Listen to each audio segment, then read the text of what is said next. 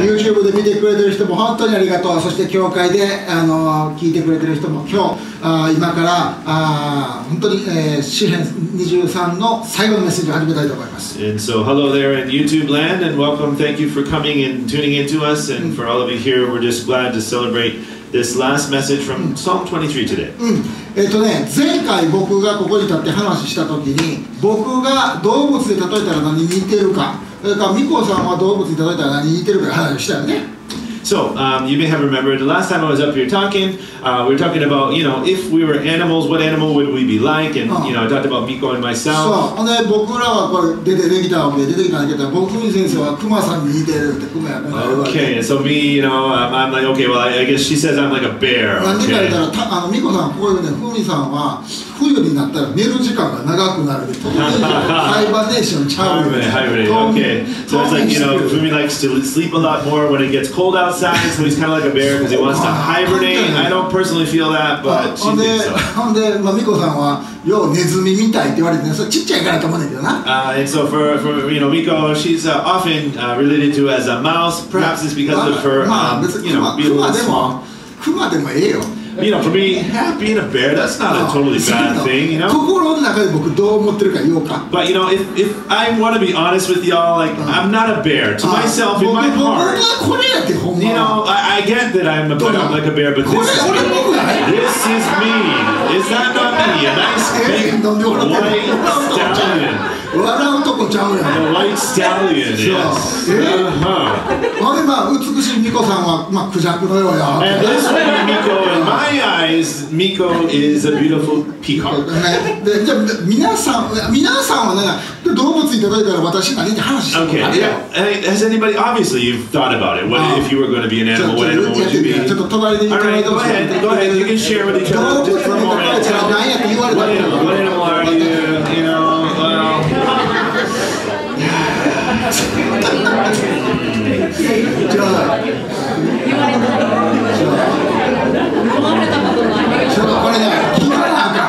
You gotta ask. You gotta ask, right? What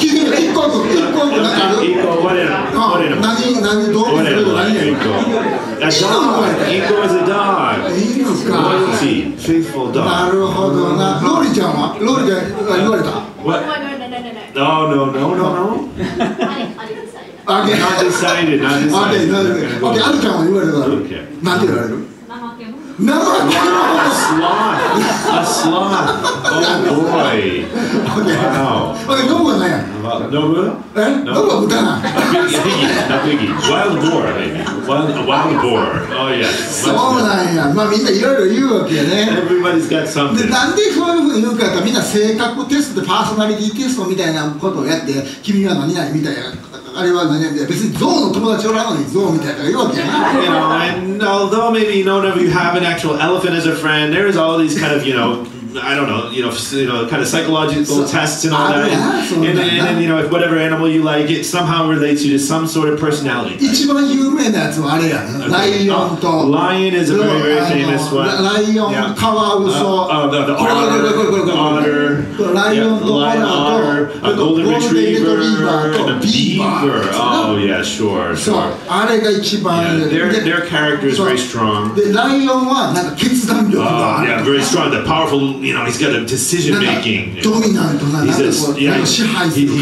rules, right? He's the king. ほんで、オターの人、カワウソの人は社交性があって、周りを盛り上げて Otters that play it around all the time. They're very good at socializing, ほんで、ゴールデンレトリバーの人は友達を大事にするコンパッションがあって、哀れみの心があって大事にする。Golden retriever is very loyal and takes care of their friends, compassionate, always, caring about others. ほんで、ビーバーっていうのは静かやねんけど、規律性があってきっちりしてて高いクオリティで黙って仕事をするタイプ。So the beaver, is like very hardworking and just kind of quietly doing their thing, but is also very, very organized and like, yeah, okay. で、皆さんどれですか言うて、そうやってなんか性格テストをするっていうのもあったんやけどね。And I'm sure you're all laughing because you've all seen things like this with these sort of like personality tests. で、パーソナリティテスト、性格テストじゃないけど、聖書の中でも私たちは一つの動物に例えられるわけです。But you know what? Although we cannot really rely a whole lot on these kind of animal tests as to what kind of character we are, There is actually in the Bible about what character, what animal we are like. でもそこでバラエティがね、私たちはただ一つの動物に例えられるんです。But there's not a whole lot to choose from. To be honest, there's only one animal that the Bible will relate us それは to. 何かというと、And what is that animal? It's the sheep. 羊ですね。Okay. 私たちは羊に例えられるわけです。 We are all little fuzzy woolly sheep. 実は言うと、聖書の中で私たちのことを羊に例えたりしている箇所というのは、実は言うと200以上もあるんです。There is over 200 passages in the Bible that would relate to us humans being related to sheep. ごめん、僕自分で数えた言い方したけど、I didn't actually count 数 myself. えた人がおるね。There, somebody did, so we're just going to trust that they're right. そう Okay. で、実際私たちが1年間学んできた詩編23もそれを表しています。 And in Psalm 23, which we've been going over the last year, we are also related to sheep. こうやって始まるんですね。主は私の羊飼いです。Psalm 23, as we know, it starts that the Lord is my shepherd. そしてこれを読めば、ということは私たちは主イエスの羊ですということです。 And obviously, if the Lord is our shepherd, then we are the sheep. これを書いたのはダビデという人でした。 And David was the man who wrote this psalm. そして彼はもう一つの詩編を書きました。詩編100編にはこういうふうに書いてあります。 And in a different psalm he wrote, in Psalm 100, he wrote this. 読んでみましょう。主礼、主こそ神。主が私たちを作られた。私たちは主のもの、主の民、その牧場の羊である。 And in Psalm 100, verse 3, it says, Know that the Lord is God. It is He who made us, and we are His people, the sheep of His pasture. で、皆さん、その羊のことを考えてみたときに、羊ってどう？さっきのイラストみたいにこう、可愛いっていうイメージがある？皆さん。Okay, sheep. You know, we just put a little bit of a clip art up there, and you see a picture of a sheep.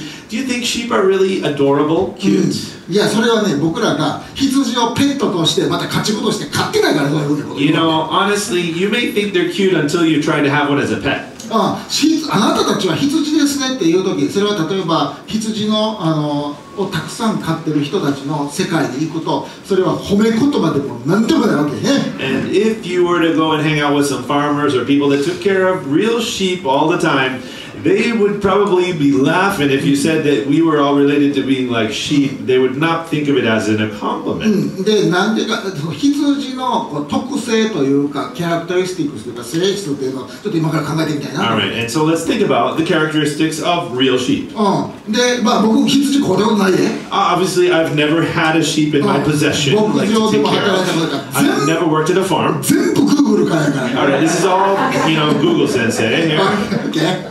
まず一つ目、羊っていうのは、これです。羊はアホやねん。Alright, and we're not trying to mince words here. Sheep, they're stupid. で、そう。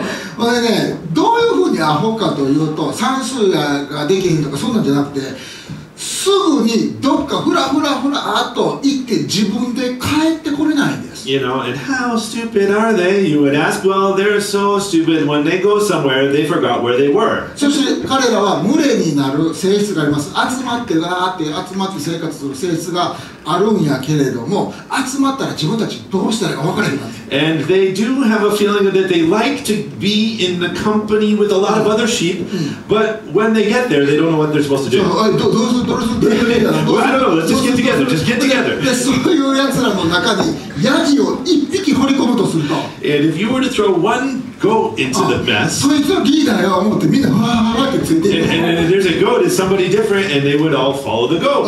つまり羊っていうのはちゃんとした羊飼いがめっちゃ必要なんです。 And because they have no leadership skills of their own, they really need a shepherd. 多くの動物はセルフナビゲーションシステムというか、自分からどっかに出て行ってもちゃんとお家に帰ってこれるなんていうかなシステムがあるんです。Most animals, they've got a built-in GPS. They go somewhere, they can come home again. ね、例えばそれができるのっていうのは、例えば鮭考えるサーモン。Salmon. Think of salmon.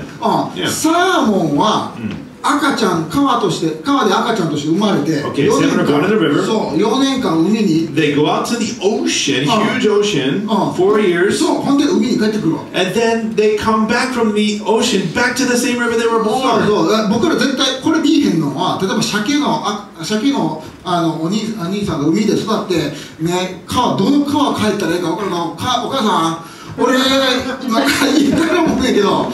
どこの川やったかなって電話する鮭見たことないやろ。Has anybody when they're out there on their boats or whatever fishing, I don't care where you are, have you ever seen a salmon that was calling up mom to ask for directions to get back to the river to make birds? いや、new babies. そんな鮭見たことないやんか。Obviously nobody's ever seen that. ね、鳥だって、ね、日本が冬になったら南の島の方に行って、また春になったら自分で帰ってくるんです。You know, so the migratory birds, it, you know, gets cold and they just automatically, they all take off and they go down south for the winter. After that, it gets warmer again and they fly back and they can get back to the same place they started. 犬だってどっか行ったらクンクンクンって俺の家どこやったかな思って必死になって自分で帰ってきやるんです。And the dogs, they might go off somewhere and you know they're playing or whatever, but when they want to go home, they can just sniff their way right back to the house. 猫だってそうやから。Cats can even do that. I mean, 羊はセルフナビゲーションシステムがないです。自分で帰ってこられへんね。But sheep, they absolutely cannot find their way home. 羊が生きていけるか生きていけないかっていうのは完全に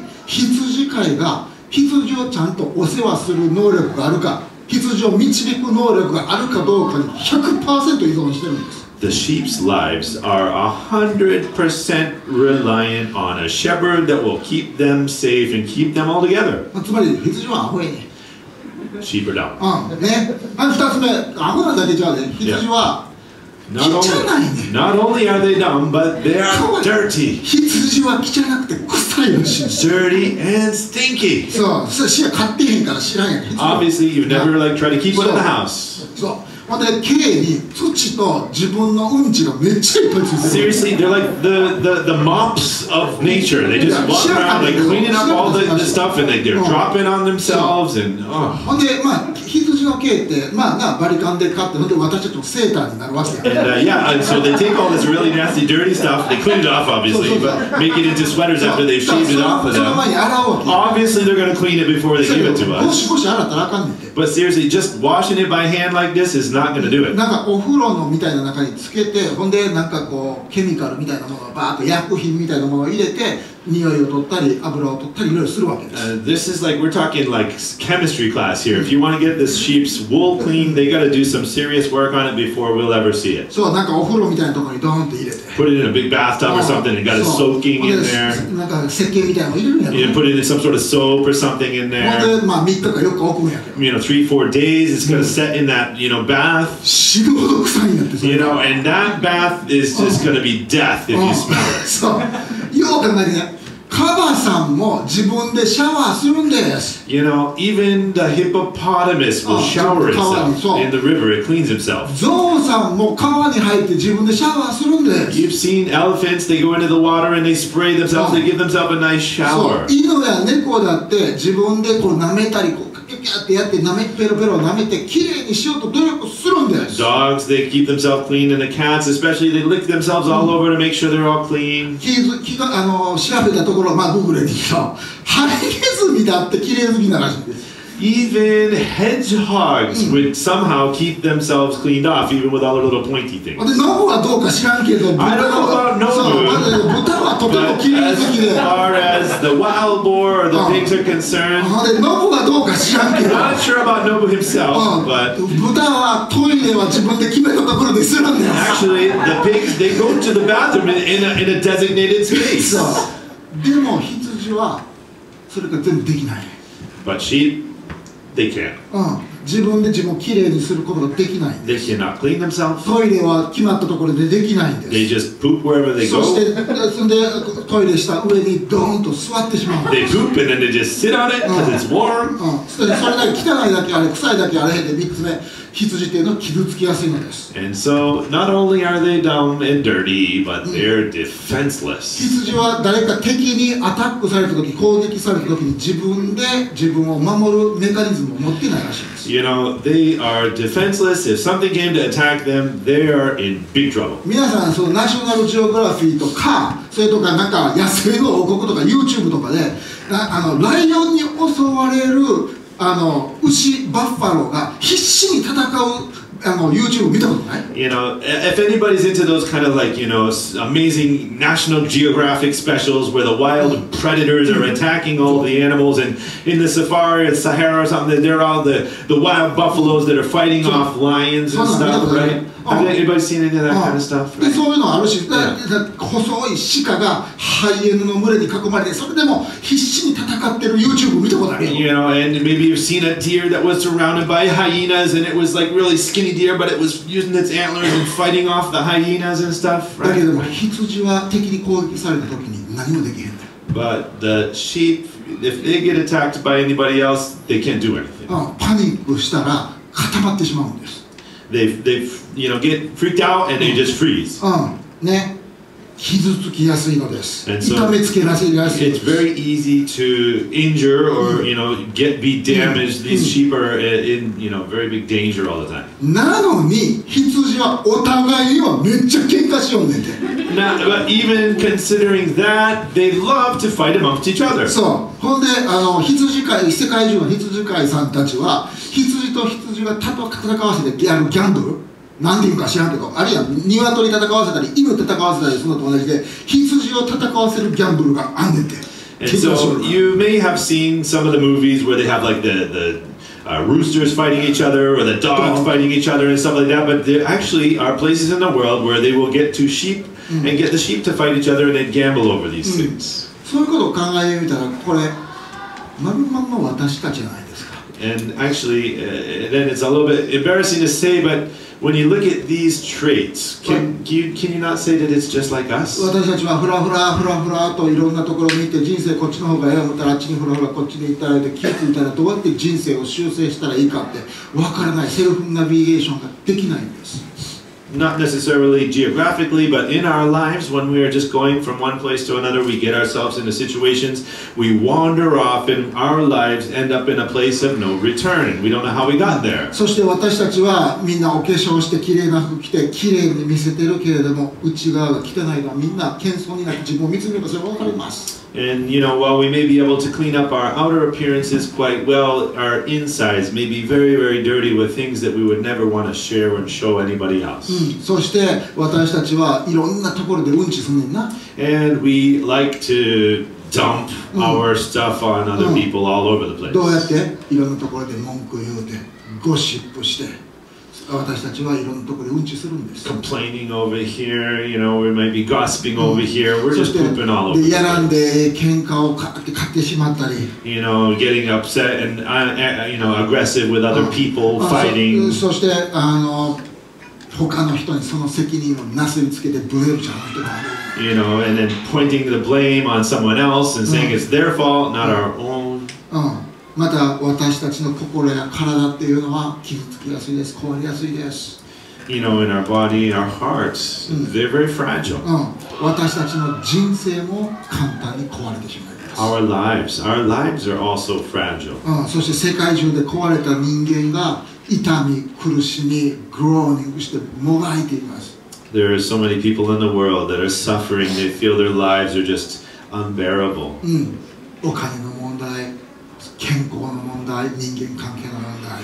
Financial troubles, physical health issues, trouble with people around them. 昔受けたアビュースから虐待から抜け出せない。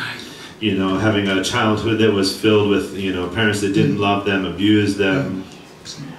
もしかしたら皆さんもそうかもしれません。 Perhaps there are people here that have had bad experiences in the past. 皆さんの周りには羊というよりもライオンに見える人たちが何人かいるかもしれません。 In, you know, your relationships, perhaps there are people around you that may look like lions to もしかしたら you. 虎に見える人がいるかもしれ They ませ may ん。 look like tigers to you. つまり強そうで成功してて何でも持ってそうで。They look strong, they look successful, they look like they could do anything. そして彼らのインスタグラムを見たら人生がバラ色のような人が見えるかもしれません。 They look at Instagram and it's like everything is just roses for them. Everything is going their way. でも実を言うとその人たちも虎の毛皮をかぶってるだけで実を言うと中身は羊なんです。 And it's as if they were just having some sort of a tiger skin over them or whatever. Instead of being a wolf in sheep's clothing, it would have been a sheep in tiger's clothing. 彼らはどんな毛皮を着てても中身は羊で愚かで醜くて汚くて傷つきやすいんです。 No matter what kind of a mask or cover they might put on themselves, underneath they would still be stupid, dirty, defenseless そして sheep. そんなことは僕がわざわざ皆さんに教えなくても皆さんはもう社会の経験の中でそれを知ってるわけよね。 And there's no need for me to continue on about this because we already all know that from our experience. それが私たちの世界です。 This is the world we live in. じゃあその中で生きている私たち希望がないね。 For us, living in the midst of this, is there no hope? 残念ね。 It's just too bad, isn't it? 祈って終わりましょう。 Let's pray. We better go home. いや私たちには希望がないんですか？ What? No, do we have no hope? いや私たちただ間違うだけまた傷ついて苦しむだけなんですか？ Is it all about the suffering and the mistakes we make and that's the end of the game? いやいやいやいやいや。 No. 私たちは確かに羊のようかもしれません。 We may be foolish like sheep. だけれども良いニュースがあるので But す。 there is good news. それは私たちを愛し導かれる羊飼いがおられるので And す。 that is that we do have the best shepherd in the whole universe. 神が人となられてこの地に来られたのです。 God, He took on human form and He came down to this earth. そしてその方は私たちのために十字架にかかり血を流されそして私たちの罪を許してくださいました。 In order to win us back, He asked His only Son to be spread His arms upon the cross, and He shed His blood for us to be made righteous. そしてお墓の中に入れられたけど蘇って Through this sacrifice, He was put into the grave, but through 3 days, He resurrected by the power of the Spirit. そして今も生きておられます。 He is alive and well in heaven. そして私たちの羊飼いとなってくださるのです。 He is our high priest. He is our shepherd. イエス様は私たちを導くことができる神様です。 Jesus is a shepherd that wants to lead us. その方がどのような方かを1年間学んできたね。 We have learned about Jesus over this last year, 1月頃から。 from January. ね、詩編23編学ぼうよって主は私の羊飼いや言うて。 You know, we started out, we just read it through together. You know, the Lord is our shepherd. まず、マイっていうシリーズがあって。 And we started out, that was the first series we did, the Lord, you know, my shepherd. January が1月にやってるね。 That was in January. これは神様はただの羊飼いじゃなくて誰かの羊飼いじゃなくて私の羊飼いです。 You know, it doesn't say the Lord is the shepherd, the Lord is somebody's shepherd, it's the Lord is my shepherd. 私のことをよく知ってて。 You know, He knows me well. 皆さんのことも神様をよく知っておられて。 God knows you well. そして皆さんと信頼関係、愛の関係を築きたいと思っておられるのです。 God wants to have a loving and trusting relationship with each and every one of you. そしてイエス様は良いコックさんですとも言わへんかった。イエス様は良い学校の先生ですとも言わへんかった。2つ目私たちが学んだのはイエス様は良い羊飼いです。 There was no other, you know, references to occupation for Jesus. It's not like He's the great cook. He's the great, you know, he's the great, you know, car repairman or something. He was always the good shepherd. そしてイエス様は羊飼いで私たちを大事にしてくださる方です。 A good shepherd that is always trying to take care of us the best He can. 2019年2月3月 And that would have been in February and March. We can see here the Shepherd series. 主は私の羊、私は乏しいことがありません。で、Enough っていうシリーズをやりました。We had a series about being enough. We didn't want to take it anymore.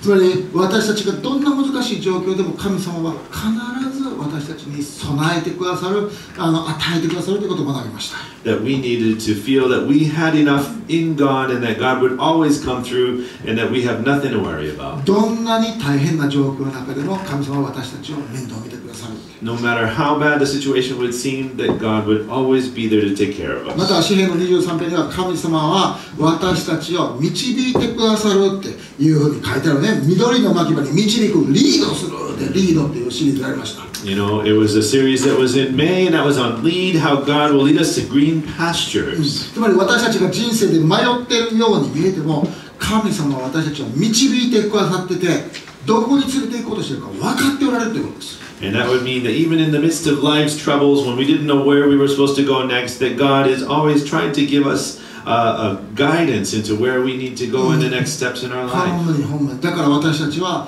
おろおろする必要がないです。安心してイエスに従えばいい。And so we need to just relax and believe that God is going to lead us. そしてイエス様は私たちを導いてどこに連れて行こうとしているんですか。 And where is God trying to lead us to? 詩編23編は静かな水のほとりに連れて行こうとしている。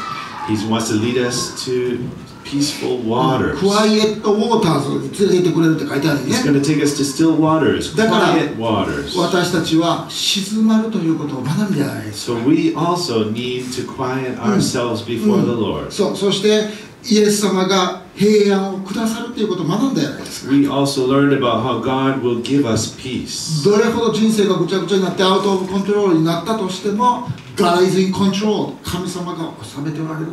そこに安心を見つけることができるって学んだね。No matter how much the conditions around us seem to be out of control, we should stay calm because God is in control of everything. で、He refreshes my soul。神様は私の魂を生き返らせてくれるっていうことを学びました。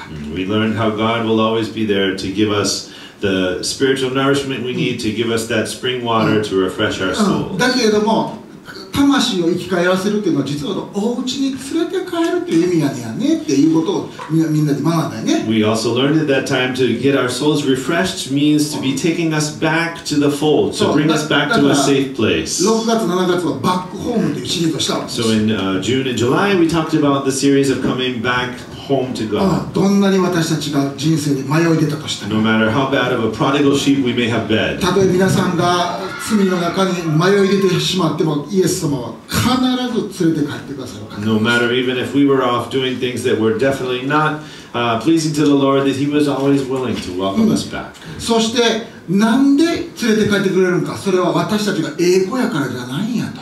And the reason why He would bring us back, it's not because we were deserving in any way. イエス様がそれをしてくれるのは He is going to do it for His name's sake ね、皆のために私たちを連れて帰ってくれるんや、義の道に導いてくれるんやと書いてました。And we all were talking about how it was for God's name's sake that He was going to do it for us. He has the recognition. Everyone knows that He will take care of His own and He will do it for His name's sake. 私たちが栄光やから救われたんじゃないんです。 It's not because we were good sheep. これから私たちがもっといい子にしたらもっとイエス様が面倒を見てくれるとかそんなんじゃないんです。 And it was not about a level of good things that we had done. There was no connection to about how good we are as to how good God would treat us. 私たちがどれほど悪い子であったとしても。 No matter how bad we were. How bad we are ね、どれほど悪い子であったとしても、イエス様は皆のために、僕らがどうやこうやじゃなくて、ご自身の評判を守るために私たちを連れて帰ってくれるということです。 No matter what we did, whatever terrible things we did, God would always try to bring us back to Himself because He has a reputation that He wants to keep, and His name means something, and so He will always come back for us. つまり神の私たちに対する愛は私たちのパフォーマンスで私たちが何がやるかに基づいてないんや。 And so God's grace, God's love is not at all connected to the performance that we put out. ご自身のお名前に基づいているんです。ご自身の性質に基づいているんです。 It's all in the name of God. It's all in His character. だから自信を持って God loves me って神様は僕のこと愛してるって言っちゃっていいんです。 Have confidence when we say we know that God loves us. それからまたこんな勉強もしたよね。で、たとえ死の影の谷を歩く時も神が共におられる。And we also studied about how it was to be in the valley of the shadow of death, and even in those places that God is with us, God is Emmanuel. これ8月のやってね、8月9月。This would have been in August and in September. どんな時も。そしてまた私たちが敵に囲まれる時、神様は私たちの前に食事を整えてくださるということがありました。 We also learned how God will prepare a bountiful feast for us in the presence of our enemies. 誰かが私たちのことを嫌やと思っている時、嫌いやと思っている時にイエスは私たちを愛してくれる。Even when we are feeling hate from the people around us, we can know that God is still loving us. いやいや、私たちを愛するとイエス様あんたが損になるよっていう時でも私たちのことを愛してくれる。 Recognizing that, Jesus, there's nothing good you're getting from this relationship with us. We are so poor to you. What do you continue to love us for? But even in the midst of that, Jesus will never turn his back on us. それが真実の愛です。 That is true love. それが神の愛です。 That is God's love. 神の怒りを、人の怒りを私たちが本当に肩に自分で背負うべき神の怒りや人の怒りをスポンジのように吸い取ってくれた。All of the hate of this world, all of the hate that God has for sin, all of that what was due and focused on us was taken away like a sponge. It was all absorbed by Jesus. それが神の愛です。人の愛です。 That is the true love of God. それが今年の学びでした。 That is what we have been doing over this よう past やったね、これな。 year. We've made a long progress 特 through にね、 this ブルー year. スとヒデ君にありがとう言うて。Thank you for Bruce and Hide for the help with all the messages. これはそうやってあって詩篇23を書いたダビデが僕らにこれを伝えようとしたんです。3000年後の私たちに。And 3,000 years ago, King David, when he wrote this psalm, he had a very important message that he wanted to share with us. で、これみんなで最後立って御言葉のに尊敬を示すために立ってこれみんなで言いましょう。Okay, so out of respect for this wonderful song, let us all stand together and let us read through it one more time, starting from Japanese. せーの。主は私の羊飼い。私は乏しいことがありません。主は私を緑の牧場にさせ、憩いの水のほとりに伴われます。主は私の魂を生き返らせ、皆のために私を義の道に導かれます。たとえ死の影の谷を歩くことがあっても、私は災いを恐れません。あなたが私と共におられますから。あなたの鞭とあなたの杖、それが私の慰めです。私の敵の前であなたは私のために食事を整え、私の頭に油を注いでくださいます。私の杯はあふれています。誠に命の日の限り、慈しみと恵みとが私を追ってくるでしょう。私はいつまでも主の家に住まいましょう。Okay, in English? Here we go for English. The Lord is my shepherd, I shall not be in want. He makes me lie down in green pastures. He leads me beside quiet waters. He restores my soul. He guides me in the paths of righteousness for His name's sake. Even though I walk through the valley of the shadow of death, I will fear no evil, for you are with me. Your rod and your staff, they comfort me.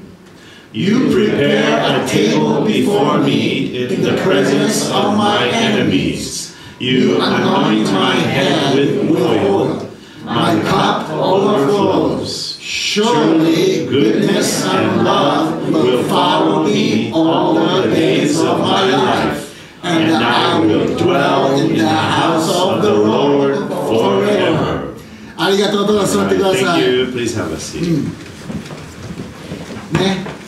でこれを読んだ人はこういうふうに言う人がいるかもしれない。ダビデさんがこれ書いてよかったね、こういう、幸せなこういうふうなこと書ける人生でよかったね、あんたはって言うかもしれない。And there may be people who have read, his psalm, like, oh, David, you know, he had a great life, and so being able to write a psalm like this, he was really blessed, huh? あんたよかったよ、こういうのやめて。でもな、私の人生はこんな風に思えるほどスムーズじゃないねんって言う人がおるかもしれない。They may be like, yeah, well, David, you had a good life. You were king and everything. I mean, come on, you had it so good, but my life, it's not so simple. でもしダビデがこの椅子に座っとったら、If David was sitting here in the midst of us in a chair, 多分ニコッと笑ってこういうふうに言うと思うんです。he'd probably kind of smile and say, 僕の人生もスムーズじゃなかったよ。It was not smooth at all. あなたの人生のスムーズじゃないところってあなたみんなの目から隠してるでしょ。You know, you're not smooth parts of your life. Everyone, you hide it from everyone else, right? でも僕のスムーズじゃない人生のことって全部ここに暴露されてるねんて。But to tell you the truth, my unsmooth parts of my life were written in the Bible for everyone over the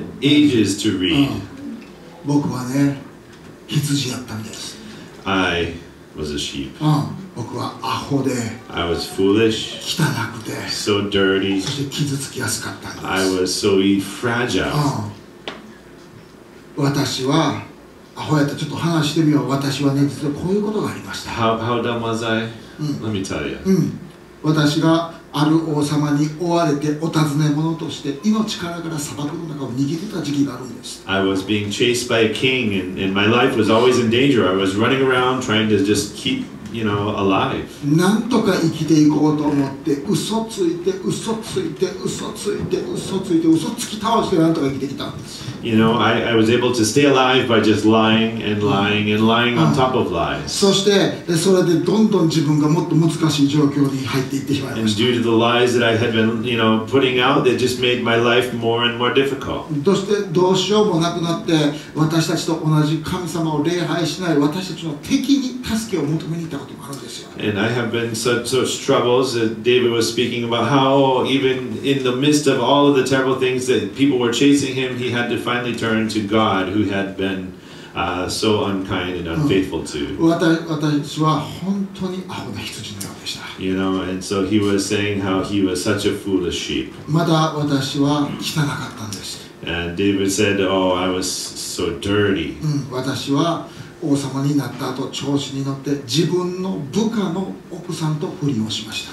I was king, I got proud, and I even slept with one of my good and faithful servants' wives.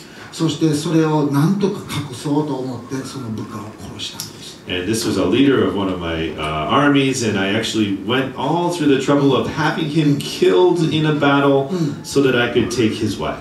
そしてまあこれなんかややこしいことになりそうやけど、僕は幼いからまあなんとかできるなんとかできる思って適当にやってたんです。And I really thought, being the king, that I could somehow cover it all up. そして分かったことは僕は自分のお尻を自分で拭けないって。And I realized through it all that I was not even able to wipe my own bottom. でもそれだけじゃなくて私は王様になってからも何回も自分のプライドに負けて間違った行動をいくつか起こしました。But every time I started to stand up and think I was something, I got knocked back down again, recognizing how humble I need to be because it was not me. 神様が喜ばれないことをしました。I did so many things that made God unhappy. 私は汚かったんです。I was so dirty. また私は傷つきやすかったんです。And I was defenseless. 私がかって砂漠の中で逃げ回っている時、何人かの友達がおったんやけど。You know, I was running around trying to escape from this king that wanted to kill me, and I had some people that were running with me. だけどそいつらも私を最低やお前なんか殺したるって歯向かってきたことがあるんです。Even those that were with me sometimes turned against me and they said they just wanted to kill me. もう一人ぼっちの究極の状態に陥ったことがある。Complete solitariness, just to be totally alone and feeling that there was nobody on my side in the whole world. 若い時にそういうことがあっても年取ってからもこういうことがありました。You know, being young and having these experiences, I felt as I got older. 私が王様になった後、息子の一人が軍隊を組んで私に襲ってきたのです。I thought everything would go great being the king, but it was not. Even my own children turned against me and chased me out of my own castle and my own kingdom. そして私は必死になって夜逃げ、エルサレムの宮殿から夜逃げしないとあかんかったこと。 And it ended up I needed to escape from my own castle, my own palace in Jerusalem in the middle of the night. 王様になってから森の中を夜さまよってどうしたらいいかわからないということがあったんです。 I was a king that had no home, was out in the forest running around, just not too sure what to do with myself. 自分の息子が作った軍隊に襲われそうになった I んで was す。 being chased by my son's army. どうしたらいいかわからず私は傷つきやすい羊のようでした。 I was a defenseless sheep lost in the woods. それが私の人生でした。 And so King David, that's what he would have said about his own life. それが私の羊としての人生でした。 And that is why he would write a psalm about he being a sheep. But しかし However, ストーリーはそこで終わらないよ。 it didn't end there. まあこれがストーリーなんです。 This is the rest of the story. だけれども羊飼いである神様は The good shepherd God, その方は力強い右手を持って僕を導き救い出してくれたんで with す。 his strong right hand and his rod of correction, he rescued me. そして、で私を滅びから救い出してくれたんで He す。 rescued me from destruction. これが私のストーリーです。 And that is my story. 確かに私は大バカ野郎で混乱しててセルフィッシュで自己中心になったかもしらんけど、 Yes, yes, I was foolish. I was a ridiculously foolish king. I was a foolish man. でも羊飼いである神が私の手を取って私を導いてくださったのです。 But the Lord, the good shepherd, he took me with his strong hand and he pulled me back. 私は導かれたのです。 And I was led by the Lord. また私は汚く罪人でした。 I was dirty. I was such a sinner. でも神様はそれを許してくださり罪を清めてくださったの But です。 God forgave me of those sins and he purified そして me. 何度も何度も僕にセカンドチャンスをください He まし gave me so many second chances over and over. た。そして私は傷つきやすかったし傷んでいたけど、 I was damaged. I was defenseless. だけれども神様は私を守ってくれました。 But God, he protected me. 神様は私にもうほんまにどうしたらいいか分からへんっていう時にちゃんとこうもう今ああいう時に大切な人を送ってくれたりしました。 In the midst of my panic and terrible situations, God was always faithful to send the rescue to me in time. だから皆さんこれが僕のストーリーなんです。 And so that's the true story of David. で僕これ見たら思うね、実を言うとこれダビデのストーリーだけじゃなくて皆さんの人生のストーリーもこれじゃない。 And to be honest, that's not just David's story, that's all of our stories. 皆さんの人生を振り返ったらやっぱり The Lord has been my shepherd、 やっぱり神様はほんまに私の羊飼いやったっていうふうに思われへん。 Whether you had taken the time to recognize it or not, that God has been the shepherd that has rescued you out of so many situations. Can you now see that? つまり詩編23っていうのは皆さんのそして私たちの人生のストーリーなんです。 So Psalm 23, it's not just David's story, but it is all of our story. もしかしたら今日2019年の12月1日のストーリーじゃないかもしれんけど、 It may not be the story for you here today. つまり皆さんは何かに今足らんってねラッキングしてるかもしれないけど、 There may be a situation right now where you're in where you feel you're that lost sheep. You feel like you're missing something. あなたはクワイエットウォーターズに静かな水のほとりにいるんじゃなくてバトルフィールドに戦場にいるかもしれないけ You ど、 may not feel like you're near those still waters, but you're more in a battlefield situation. in 皆 your さんは life. 敵に囲まれてるかもしれ You ない may feel like you're surrounded by enemies. そして誰も自分のことをケアしてくれへんって思ってるかもし You れな may い。 feel like there's nobody else on your side. 皆さんは今日の時点では死の影の谷を歩んでるような気がするかもし You れない may けど、 feel like you are right now walking in the valley of the shadow of death. ほんでここに書いてある詩編23を私は足らへんものがないですとか神様は助けてくれません、そんなん理想やんか現実とちゃうねんって言いたくなるかもしれないけど、 And as you know, we read through the Psalm 23, the Lord is my shepherd, and I will not want, and there's nothing I need, and I'm taken care of. You may feel like this is a completely different story, and that's not you. でも皆さんに覚えておいてほしいことがあるん But です。 there's something you need to remember. 今からすごい大切なことが言って、それこれです。 It's important. つまり詩編23っていうのはこれをなんか人生をこうしたら神様導かれてこう良くなりますっていうシステムじゃないんです。Psalm 23 is not some sort of a formula that you plug in all of your life situation and then it'll work everything out for you. これは神様があなたと共に歩む人生なんです。This is the life story. This is your life. そして皆さんはストーリーのちょうど真ん中らへんにおるね。And you are all in the midst of your story. そして次のチャプターが次の章があるのです。And there is more to be written in your life. そして皆さんはその章の真ん中で傷んだり苦しんだりしてるかもしれんけど。You may be in a chapter that is full of suffering right now. その中で圧倒的な現実があるのです。But there is overwhelming reality you need to remember. それは神様が生きておられて。And that is God is alive. イエス様は私たちを忠実に導いてくださる羊飼いやということです。That is, Jesus is a faithful and a trustworthy shepherd. それが皆さんの人生のストーリーで神様がちゃんと書いてくださってるね。And that is the story that God is writing. 羊飼いと羊のストーリーです。That God is writing a story about a shepherd with his sheep. だから皆さんにお願いがあります。And so there's something that I have to ask you. そのストーリーをわざわざぐちゃぐちゃにせんといてほしいね。Please do not go out of your way to just try and wreck the story. そうわざわざごちゃごちゃにするやつおんねんけどな。わざわざせんといてほしい。That love to make it more complicated. ちょっと待って、シンデレラのこと考えてみようや。Think about Cinderella for a moment, okay? シンデレラはお姉ちゃんたちにいじめられてダンスパーティーに行けないかもしれなかった。Cinderella was so, bullied by her sisters and her stepmother, and she was like maybe not going to be able to go to the most important dance of history. ほんでシンデレラどうした？ What did she do? いやもうこんなんもうやってられへんわ。掃除なんか私やってられへん。もう街に出てもダンスパーティーもええわ。お掃除も私街に出てどっか男引っ掛けに行こうでもウイスキーガーッ飲んだったらええねんってもう。She didn't like break all of her brooms and say, forget all these chores. I'm going out drinking and just like forget all your dance or whatever and go out to the bar and start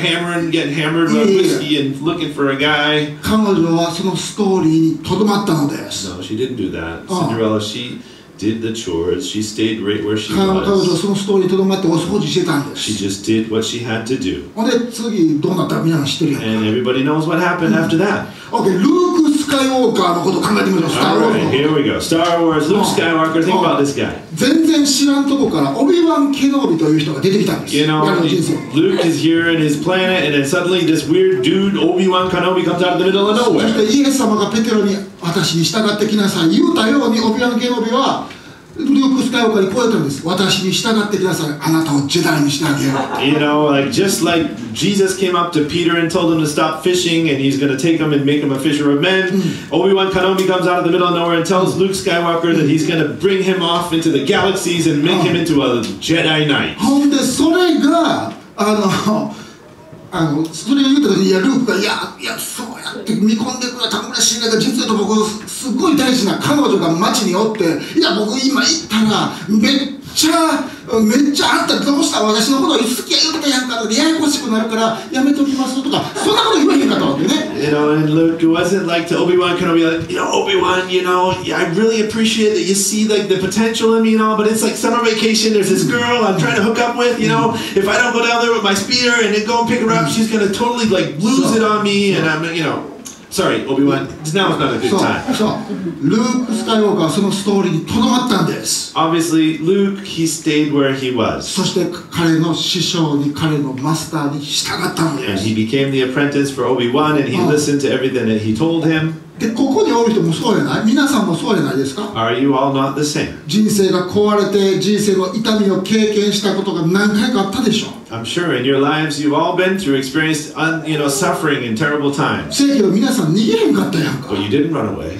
そしてここにとどまったやんか You stayed. そしてもう少しイエス様を信頼しようと思って今も生きてるじゃないですか Even in the midst of whatever you're in right now, you still are trusting on the Lord to bring the rescue. 皆さんはストーリーにとどまったんです。逃げへんかって You stayed in the story, you didn't try to break out and start something different. ダビデもそうです David was the same. サウル王に追われて命からがら逃げてる時 Even when he was running away from King Saul. 彼は剣を持ってたからいつでも自分の喉に剣を刺すことができたん He です had a sword, he could have taken his own life at any time.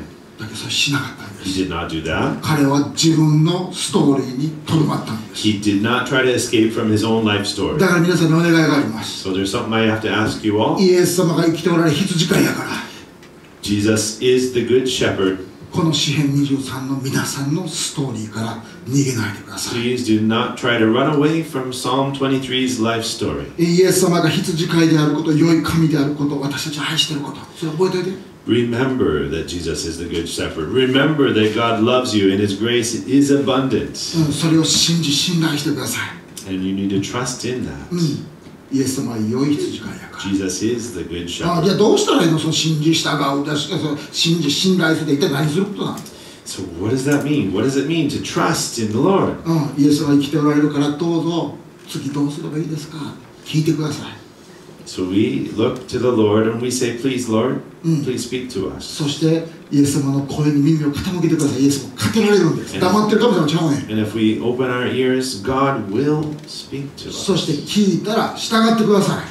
And when we hear that voice, don't ignore it. You gotta obey. そしてイエス様に従うことがなんでこんなお臭いことしなあかんねんって思ったとしても、それをぜひやってください。 And even if you feel like, oh God, that's not what I want to do. I don't know why you tell me to do that. You do what God tells you. そうするとき、皆さんの人生のチャプターが次の章になったとき、きっと皆さんこない言うと思うね。 And so when you are able to get out of that suffering chapter and move it into the next chapter of your life, you'll think this way. やっぱり主は誠に私の羊飼いやったわ。 Indeed, it is really true. God is my good shepherd. 確かに私は何も欠けてるものがなかった。I really understand. There's nothing that I can worry about. God has it all under ほ control. んまにクワイエットウォーターズに静かなところに導いてください。 He has taken me to the clean and pure waters. 私が地の影の谷を一人で歩いてると思ってたけど、実を言うとイエス様が一緒やったわ。 I thought I was walking all alone in that valley of the shadow of death, but I wasn't alone. そして今、あの時とは違う。今、私の人生がオーバーフローしています。溢れています。 Now, right now, not before, but now I recognize that my life is in a stage where I am overflowing with goodness. だから皆さん、もうお願いがあるね。このストーリー大事にしてください。そしてそのストーリーを他の人に語ってください。 And so, please keep this story in your heart and don't forget it, and don't forget to tell other people about it when you have an opportunity. でもまず最初に、まず皆さんは自分の魂にこのストーリーを語ってください。 But first of all, let this story speak into your own soul. 我が魂を聞けって話してください。 You know, you want to speak to your spirit, you speak to your soul and say, listen, take it in, how good you have it from your good shepherd. あなたは今戦場にいるかもしれない。あなたは今バトルフィールドにいるかもしれない。 You may be in the chapter where you're on the battlefield right now. 神様は静かな水に連れて行ってくれるよ。 But God will bring you to the quiet waters. 主はあなたの羊飼いを我が魂を聞きなさいって。 You, oh my God, are the good shepherd I will not want. そしてその後お友達と家族の人にそれを語ってあげてください。 And once you're recognizing this story, you should share it with your family and the people around you. こんな感じでこれが実は私のライフストーリーがあるんです。 You know, and listen, this is me, and this is what's happening in my life. 私は完全に人生を見失っていました。 I had been totally lost. だけどイエス様が見つけてくれて神の家に連れて帰ってもらいました。 But Jesus, He found me and He brought me back to the fold. 私は汚い罪人でした。 I was a dirty, filthy sinner. だけれども神様にもう一度きれいにしてもらってセカンドチャンスをもらって今生きているんです。 But God took me and washed me off, cleaned me off, and He gave me a second chance. 私は人生の中でどうしたらいいか分からなかったです。 I didn't know what to do. My life was in such だけど ruins. 羊飼いである方が僕を導いてくださいました。 But the Good Shepherd, He led me into a better place. 私は傷つき砕けていました。ブローケンでした。どうしたらいいか分からないほどディフェンスレスでどうしたらいいか分からないほど傷ついていました。 I was damaged. I was broken. I had such a fragile heart. I had such a fragile life around me. I thought it was falling to pieces. God took care of everything. だけれどもイエス様が私を癒してくださって、He healed me. そして私を人生の新しい希望にプッシュしてくれました。 He infused my life with new hope. でそれからはっきり言えることがあるんです。私の人生のストーリーがはっきり私に教えていることがあるんです。 And there's something that I can say very strongly right now about my life. 私の神は確かに私の羊飼いでした。 And that is that my God is my good shepherd.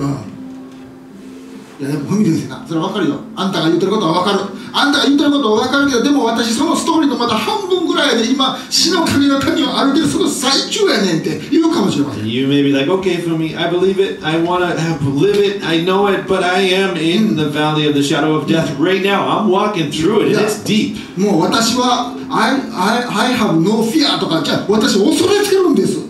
You know, and like I can't say strongly that I have no fear when I'm afraid. でももしそうやとしたら、そう言っちゃっていいんです。And to tell you the truth, it's okay to even mention it. You don't have to like hold it in. You can say it. 実を言うと私は今死の影の谷を歩んでいます。You know, listen, I'm in the battle right now. I'm in the valley. I'm in the valley right now. 実を言うと僕も今バーリーです。今谷の中にいます。I'm really in the valley right now. でどうすんのそれで？ So what do you do? 僕は願いがあるんです。 Please, there's something you need こ to の do. ストーリーの中にとどまってください。 Please stay in the story. Don't do anything ruthless, rash, and そう。 senseless. Stay in the story. Don't try to break free from the story. そう。なんでか言うわ。それは皆さんも僕らも続き知ってるやん。死の影の谷それは辛いで。でも続き知ってるやんか。You know, we all know that it doesn't end this way. We know there's more to the story if we will just hang in there. その時に神様が助けに来てくださり、そこから導き出してくれてるっていうストーリーを私たちは知ってるんです。 We know that rescue will come. We know that the Good Shepherd will get us. そして私たちの人生がもう一度オーバーフローするということを知ってるんです。 We know that there can be a time of overflowing again. それが私たちの人生のストーリーなんです。 That is our true life story. 詩編23は私たちの人生のストーリーで。Psalm 23, it's our story. それが主は私の羊飼い、私は主の羊ですということなんです。 And that is that the Lord is my shepherd, I am his sheep.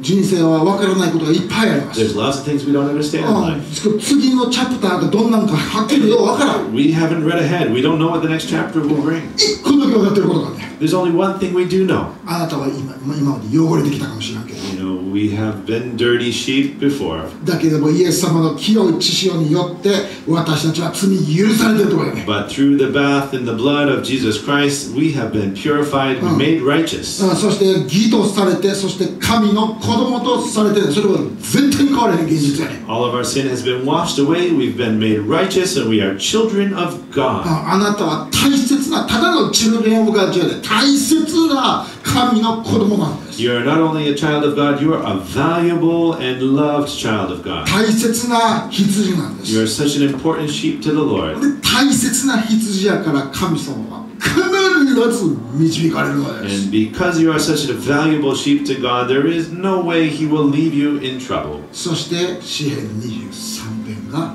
皆さんの人生のストーリーになる And ん that で is す。 why Psalm 23 is your life story. 実は僕もあんまりよう知らんかったんけれども、This is my story っていう歌が賛美歌があんねんて、聖歌があんねん。There is an old song. The name of the song is "This Is My Story." Blessed Assurance. これね、みんなで最後に歌いたい。もしかして有名な聖歌やから知ってるかもしれないけど。 I know. I know 知ってる？ this one. I do. あ、そうなんや。 This is a really classic old song. So I'd like to sing it all together with you one time. これね、英語のサビの部分出してくれ、コーラスのところ。From the English chorus would be a good place to start, perhaps. これね、This is my story。これが俺のストーリーなんやっていう歌なんです。 So this is my story. This is my song. で、つまりイエス様に救われて今こうやって歩んでる。これが俺のストーリーっていう歌なんです。 Rescued by Jesus. This song is our life. じゃあ、英語の1番出してくれる？ So verse 1. Blessed Assurance ね、これはね、もう祝福された固い保証。イエス様は僕の神様という意味です。そして、なんと素晴らしい天国の味見というふうな証やね。 So, explaining it in Japanese, the blessed assurance, we are sure that Jesus is ours, and we are just now understanding what it is to be eternally with our God. そして次は何て書いてる？英語のその次のところ。そして僕は救いを受けるべき神の子供、神様に買い取られて、聖霊によって生まれ、霊によって新しく生まれ、御子イエスの血潮によって洗い流されて清められた。 We are the heirs of salvation, the purchase of God. We were born in His Spirit and we are washed in His blood. でこれを日本語にした人がおるね。 And there is someone who has translated this in the 素晴らしい。 Japanese. これちょっと見てみようか。ちょっと古い日本語だけど、罪とがを許されてねって書いてあるわけです。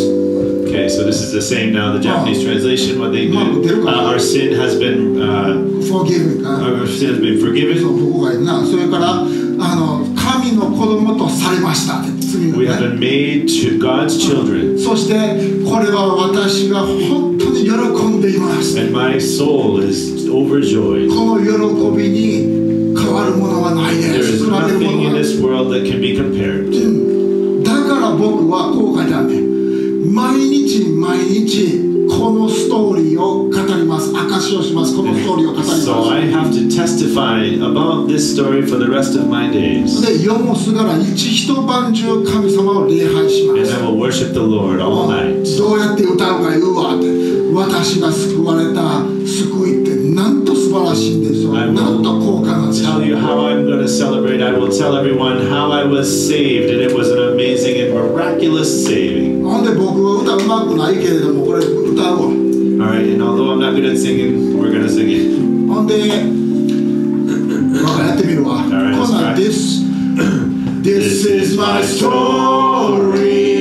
This is my song. Praising my Savior all the day long. This is my story. This is my song. Praising my Savior all the day long. で、英語の一番blessed